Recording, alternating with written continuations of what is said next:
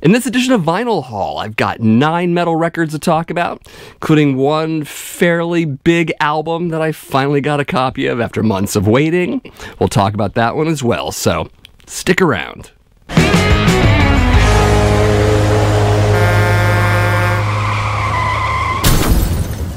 First up is a demo compilation for American death thrash band Master.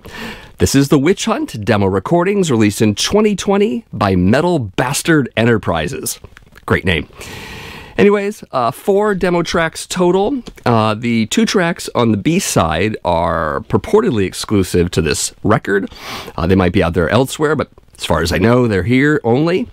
The A-side tracks, however, were originally released on a 2019 7-inch single by Afterworld Records. I think it was kind of limited edition, but it's nice to have them here with the other 2 demo tracks. Vinyl variant for this one is white. Great custom labels with the artwork from the cover. Do have some favorites, of course. I definitely dig The God of Thunder, which is not a Kiss song, and Another Suicide. Great track as well. So this record was actually a blind buy at the Target website, of all places. I didn't know Target sold death metal. I'd found that out by going to their site. If you're looking for death metal, it might be there for you. I don't know. I saw Morbid Angel there as well. Pretty interesting. But anyways, definitely a blind buy. I remember Master from way back in the 90s. Their album On the Seventh Day, God Created Master. Decent little record for its time, especially. So based on that, I bought this. This is okay. This is really a snapshot of this band from 2013, 9 years ago from when I'm recording this. So that's pretty interesting. Paul Speckman, of course, is the head of Master. He's had a revolving door of musicians with him over the years, doing albums for Master. So if you're interested in the band, at this period of time, you should check it out. If you're just curious about Master or you collect death metal demos, maybe this will be for you as well, but I don't know. It's okay. Next is the debut album for American doom metal band Nupraptor. This is the Hyseriarch, released in 2017 by Shadow Kingdom Records. So for those unfamiliar with this band, Nupraptor is a one-man band, such being Matt St. Hours out of Baltimore. The name of the band comes out of a video game called Blood Omen Legacy of Kain. I'm not much of a gamer. Maybe you are and you know the reference, but it's kind of irrelevant to me. But anyways, that's where it's from. So once you get past the insanely repetitive instrumental on this one, such being Black Mass, some really great guitar work going on here, some wailing guitars that sound a little bit like early Paradise Lost. Vocals are okay. They're serviceable at best. Production is pretty lightweight. It doesn't affect the tracks much, but there's that. Also, there's some occasional trad metal moments here, especially in the more up-tempo numbers, and very much so in the solos. Also getting some hints of the band Trouble in this band, particularly in the lyrical content. Also a little bit of the music, but definitely not the vocals. Again, this guy's passable, but not particularly great. And he certainly doesn't hold a candle to Eric Wagner. Amazing vocalist, by the way. Rest in peace, Eric Wagner. And speaking of lyrical content, they do skitter into the Christian quite a bit. I'm going so far as to recite the Lord's Prayer in the final track on this one. What is it called? The Fall of Christ. I'm not really fazed by that all that much. If you are, maybe you want to steer clear of this, but again, it's like any other mythology to me. I listen to it. I'm okay with it. I dig the music more, so that's what I'm here for. Vinyl variant for this one is Classic Black. There was also a variant in black with yellow, orange, and red splatter, limited to 200 copies. If you're looking for something besides black, there you go. Also has an insert, picture of Mr. St. Hour here, as well as some credits and full lyrics.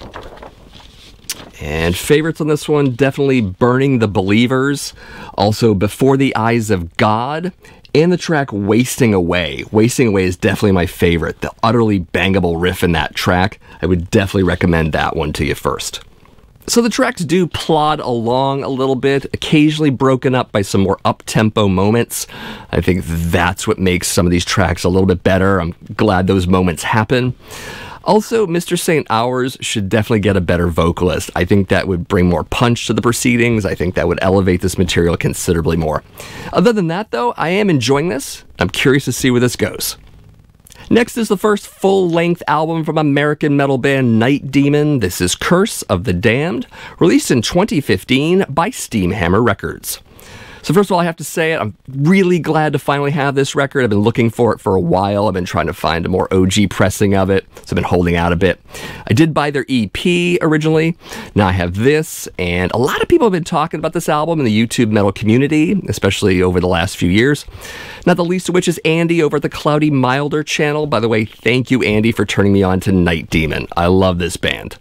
So Night Demon is definitely a revival band of sorts. They are tapping into the new wave of British heavy metal thing. Bands such as Angel Witch and Diamond Head definitely come to mind. They do also incorporate a bit of speed into the proceedings, and they aren't just a copycat band. They really do have their own flavor as well.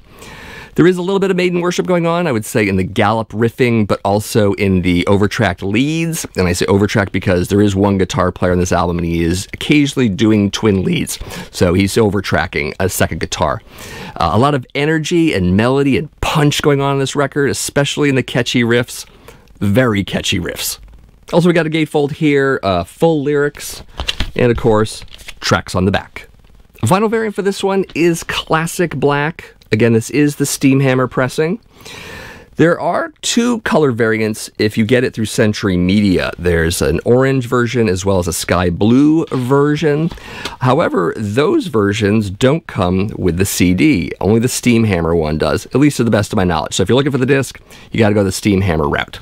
Also comes with a printed inner sleeve. You got some credits here, as well as some very cool artwork here. The artwork itself is from a graphic novel called Blood Sacrifice, which this album is inspired by. I haven't seen the comic book other than this art, but I'm kind of interested in checking it out. I love horror comics, and Night Demon's a cool band that sings some cool stuff about horror occasionally, so definitely want to check into this. As for favorites on this one, definitely Screams in the Night. The opening track is pretty great. Also, Curse of the Damned. Full Speed Ahead is a great track, but Heavy Metal Heat is probably my very favorite. You should definitely check out Heavy Metal Heat. Speaking of, there is a music video for that track, as well as another one for Screams in the Night. If you want to check out the video for Heavy Metal Heat, it is at SPV's YouTube channel, and Screams in the Night is at Century Media's YouTube channel, since Century Media does distribute this album. So check both of those out. Pretty cool. So aside from a few singles in 2020, we really haven't seen an official studio LP from this band since 2017. I know there is a new album coming out. It's a compilation album called Year of the Demon.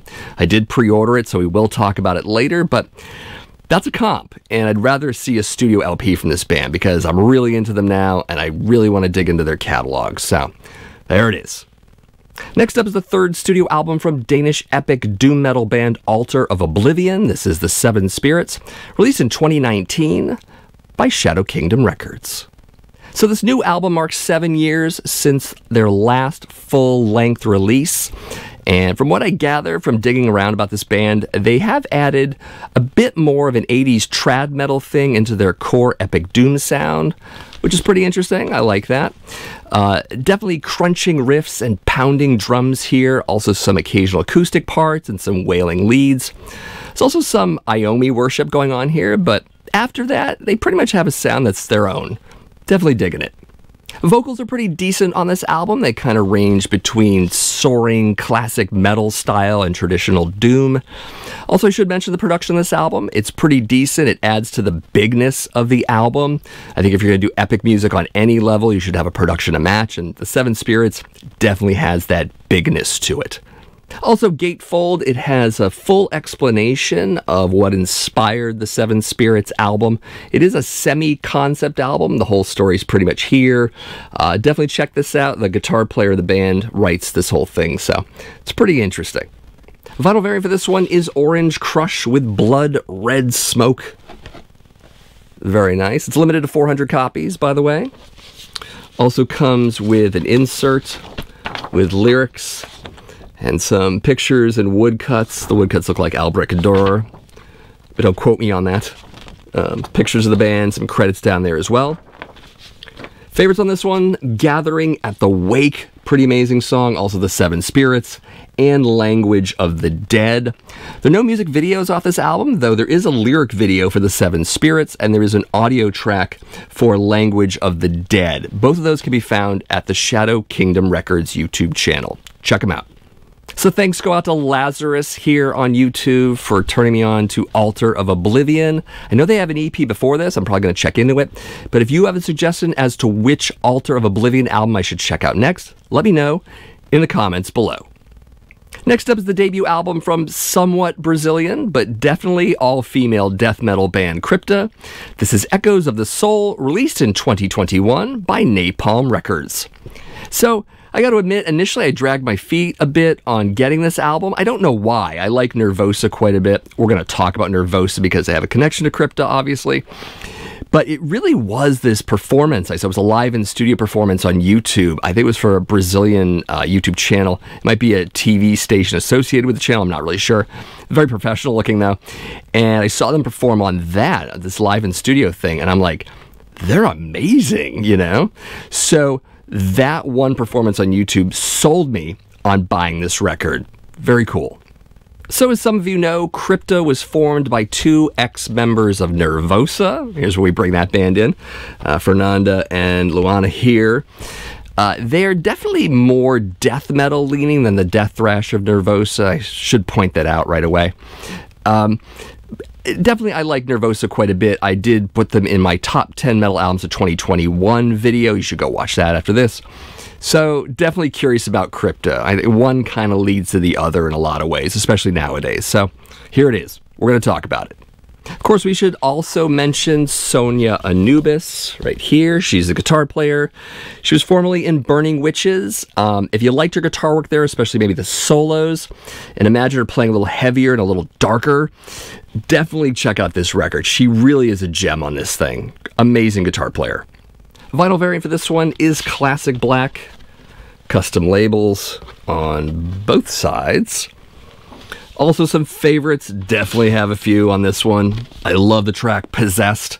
Also Under the Black Wings, Bloodstained Heritage, and From the Ashes. Out of all of these though, Under the Black Wings is my very favorite. I recommend that track first and foremost. As for videos, there is one for From the Ashes. There's also a lyric video for the track Starvation. Both of those can be found at the official Napalm Records YouTube channel. So at the risk of driving this whole Nervosa Crypta comparison into the ground, I do want to mention one more time that this is death thrash. Again, it leans more death than thrash, but there's also some blackened vocals by Fernanda. And also Sonia's guitar work adds a bit of the melodic to the mix, a bit more melodic than Nervosa, but not complaining either way. I love both bands at this point, so yeah, check them both out. I did want to mention the other band that Sonia is in, such being Cobra Spell. Cobra Spell is a hard rock outfit, very catchy riffs. She gets even more melodic there. They have a couple EPs out. I'm definitely going to be buying one of those, and also waiting the full-length album when it comes out. So, Cobra Spell. You should check them out too. As for this record, gotta say, after repeated spins, I am sold on it. Great record. You should check it out too. Next is the debut album from Finnish trad metal band Satan's Fall. This is Final Day, released in 2020 by High Roller Records. So the band is occasionally speed metal, but mixed with some trad metal moments. Think Armored Saint and maybe Malice, which is kind of funny considering the band name is Satan's Fall. You'd expect something a bit different. Also, no Merciful Fate influence. You might think that by the title of the band again. The album cover, at least the lower half of it, does give you an idea what to expect. If you hide the evil eyes and just look at this part, you're thinking, yeah, this is going to be a little more trad metal. So some of the speedier tracks remind me of early Halloween. Also, I'm getting a little bit of early Running Wild in the mix as well. Definitely a strong strain of European power metal from that era specifically, as well as the American variant. Also seeing some nods to the new wave of British heavy metal. Also, the solos are pretty impressive, for sure. Vinyl variant for this one is white, limited to 200 copies. And the white variant is the first pressing of this album, in case that's a little important to you. I know some of you do check into that stuff on occasion. Also, we've got an insert, pictures of the band, lyrics, more lyrics, and credits. In case you want a really big picture of the band, there is also a gatefold with them right there. As for favorites, definitely Juggernaut is a great track. There Will Be Blood and Forever Blind. There is a video for Juggernaut. It is at the official Satan's Fall YouTube channel, so check that out when you've got a chance. So I was initially going to buy this album from Bandcamp, but then I noticed that the price of it, along with shipping, was over $50. So I dragged my feet on it. Then Hell's Headbangers picked it up, marked it down to $17, and I was like, sold. So, pretty cool album. It's a little too catchy to be dark, despite the album title, and the lyrics can get a little bit dark, but very, very catchy. Really loving this record, and probably looking forward to seeing what they do next. In fact, I know I am. Next is a compilation of live tracks from hard rock and heavy metal bands. This is Live and Heavy, released in 1981 by NEMS.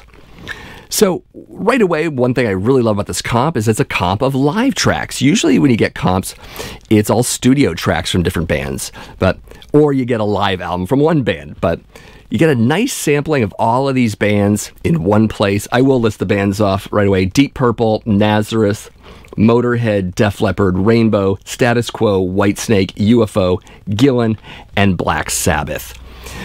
The original version of this came with a printed inner sleeve. I didn't get that one, but I saw scans of it online. It's basically pictures of the bands and some more details of the shows. And they're all different shows, by the way. It's not a festival or anything like that. So, there it is. Vinyl variant for this one, of course, since it's 1981, is Classic Black, with the NEMS logo. You're probably used to seeing that as a Black Sabbath fan. Much of their 70s output, as well as that live album of questionable permission, is out there. Pretty cool. Also, I should talk about the cover here. There are two variants of this cover. There's another one with a different font and different colors. I don't know why, but that's there. As for favorites, I definitely love Motörhead with White Line Fever, Def Leppard with Rocks Off, also Whitesnake with Ain't No Love in the Heart of the City. Great song, great performance. And UFO with Lights Out. They call it Lights Out in London. It's clearly Lights Out.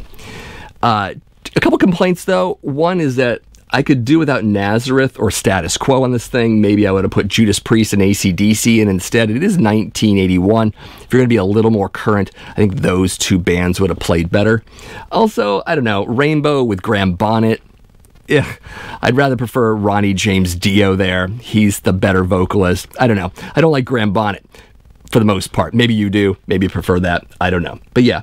And the version of Paranoid by Black Sabbath is okay. It's Paranoid. It's a song that's done to death, so I'm not incredibly excited about it, but it's okay.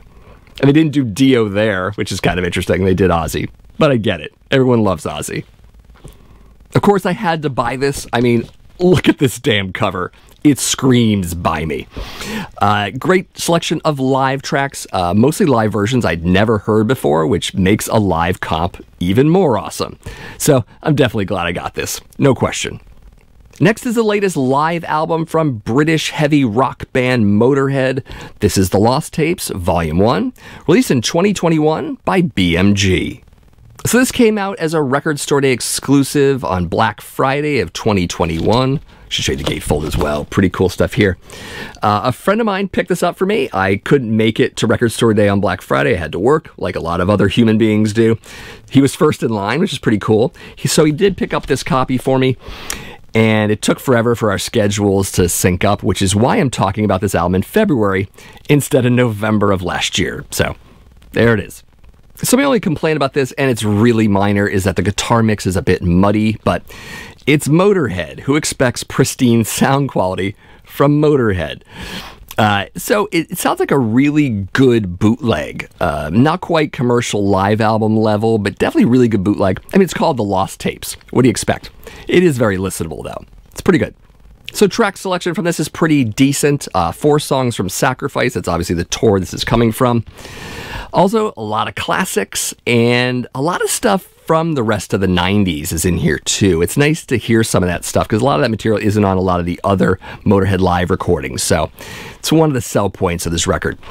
Also, Lemmy sings during his isolated bass solo. He does this weird impromptu singing thing. I'll put singing in quotes. Classic Lemmy. It's like, why are you singing over your bass solo? Because he's Lemmy is really the answer. Also, the in-between song banter. Lemmy is a comedian in between songs. If you've ever heard any live Motörhead, you know that. He's hilarious. He's also rather politically incorrect. He does a lot of fake Spanish, which is just hilarious. Love it. Vinyl variant for this one is 2LP transparent red. Very nice. Red. Also favorites, of course. Of course. Ace of Spades opens the show. Great. Also, Orgasmatron is pretty amazing. The version of Going to Brazil is pretty cool, and they end with Iron Fist and Overkill. Very, very favorite tracks of mine. The version of Kill by Death is okay. There's some other classics on here. I see Stay Clean. I see Metropolis. No Bomber, but, you know, what can you do? There are no music videos per se for this album, but virtually every song, if not every song, an audio version of it is at the Motörhead official YouTube channel. So you can hear the whole thing there if you want. But you know what? Buy the record too. Support your artists. So this album was previously only available as a digital form. It was released in May of 2021 in that format. This is obviously the Record Store Day vinyl release of it, first time on vinyl. There is a volume 2 that's digitally available, and I am predicting right now that in April of 2022, Record Store Day will put out a vinyl version of that as well. I'm calling it now because I really think it's going to happen. And the list isn't out yet, so I can't cheat. But yeah, I'm calling this one. So overall, a decent live album with quite a bit of material I don't have in my collection at all as far as live versions of tracks. So yeah, we're going to hang on to this one. And hey, look what finally decided to show up. It's the 11th studio album from American thrash legends Exodus. This is Persona Non Grata, released in 2021 by Nuclear Blast Records. Yeah. So as many of you know, this album did make my top 10 metal albums of 2021 list, except that I had a graphic in place of this physical record because shipping delays. But you might be wondering, after a few more months of me having this album and listening to it digitally, of course, if it still measures up, if it's still good, bad, whatever. And I can tell you that my position on this album has not changed one damn bit. It is still a killer record. So first off, yes, I still dig Zetro's vocals on this one. I know that's a bit of a controversy these days on this record. Some people don't like that he's experimenting a little bit. I happen to dig it quite a bit. He does his classic voice, of course. He also does some leanings into hardcore, and he does some death growls. And I think in each case, it really does serve the respective song. So no problems there. And also the vocal variety on this record really does add some distinction to the tracks, which we all know in thrash metal, that's a good thing. Vinyl variant for this one is red and mustard swirl with black splatter, limited to 3,500 copies, which means it's everywhere. There you go. Also comes with an insert here, full lyrics there, as well as pictures of the band and some credits, in case you want to see that artwork again. There it is. Pretty great. Speaking of artwork, there's also a pretty killer gatefold here, which you should also take a gander at. Very cool. So you should probably know that there are over 10 vinyl variants for Persona Non Grata, which is quite the collection. Of course, it's Nuclear Blast. They do tons of different vinyl variants. It's a thing they do. Also, there is a box set for this title. It comes with red with black splatter vinyl, plus some other goodies, so you should definitely check into that. As for favorites, I definitely have quite a few. They haven't changed much since I first covered this record on my top 10 video. I still love The Fires of Division quite a bit, and Prescribing Horror is still my favorite song on here. But now I'm kind of liking The Beatings Will Continue Until Morale Improves. Love that title. It definitely grew on me quite a bit more as I heard this record, so pretty excited about that. Speaking of The Beatings Will Continue Until Morale Improves, that is the music video off this album. There are also lyric videos for Prescribing Horror, The Years of Death and Dying, and Clickbait. Check those all out at the official Nuclear Blast YouTube channel. Also, I wanted to talk about The Years of Death and Dying a little bit more. We're getting some cleaner, if not slightly cleaner vocals from Zetro on that one. The chorus has a bit of an Accept vibe to it, which is kind of interesting. Again, I like the fact that Exodus is stretching their wings, maybe those wings, and doing other stuff, you know, experimenting a bit. And I think it really works on this album. I don't understand the criticism, except for the people who want bands to remain exactly the same for every single album and never change. It's 2022, kids. Bands are going to change a little. It's what they do. So as regular viewers of mine know, this album originally came out in November of 2021, but it took me until late January of 2022 to get it. And that does bring up a point, a brief complaint, and it's specific to Nuclear Blast. I don't hold the band responsible for this. They have nothing to do with it. And I know supply chain issues factor into this as well, but I'm still going to gripe about it. And that's that people who pre-order these albums, like I did, should be priority over the brick and mortar stores. It's ridiculous to go into stores and see all these copies of Persona non grata, and I'm still waiting for my pre-order that I ordered many months ago. It's crazy. So Nuclear Blast, you need to prioritize the pre-order people first. They're the people who are bankrolling a bit of the album right away, you know? So, yeah, think about it. So complaints aside, I'm really glad to finally have this album because it is a banger, start to finish. Absolutely recommended. And that's it for another episode of Vinyl Haul. Of course, this is the moment where you let me know what you think about each and every one of these albums. I know, we're metal fans, we've got opinions for days, so definitely let me know. Maybe you like these, maybe you dislike them. Also, maybe you have some music recommendations for me. Maybe I mention a band or an album and that reminds you of another band or another album. You know what you gotta do? Leave it in the comments because it super helps me out and awesome. Of course, this might also be your very first time here at my channel and you're going, hey, who's he? My name's Matt. This is the Accusation Network. Each and every week I do metal vinyl collecting videos. I also talk about modern and classic metal in general. Definitely check out my playlists. I've got over a dozen shows on these subjects. Also, you know what? If you like this particular video, give it one of these. Also subscribe to the channel and share the video with some friends. And as always, thanks for watching, and I'll see you in the next video.